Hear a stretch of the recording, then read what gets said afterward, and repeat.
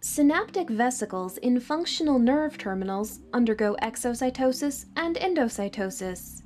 The overall goal of our experiment is to image this vesicle recycling using fluorescent FM dyes. This is achieved by first bathing neurons in an extracellular solution that contains the FM dye in order to stain the newly endocytosed synaptic vesicles based on specific synaptic activities. As a second step, a dye-free extracellular solution is applied to remove the dye that is inserted into the extracellular side of the plasma membrane and of synaptic vesicles that were loaded with the dye.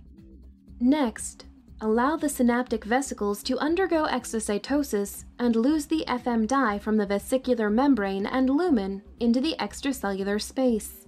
Results are obtained that show FM dyes can be used for monitoring the synaptic vesicle destaining.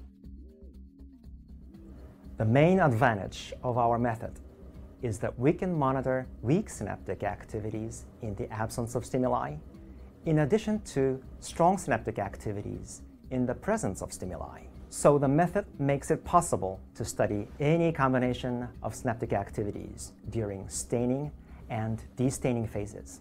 This method can help answer key questions in the field of synaptic transmission, such as how different forms of vesicle recycling can change under a wide range of physiological and pathological conditions.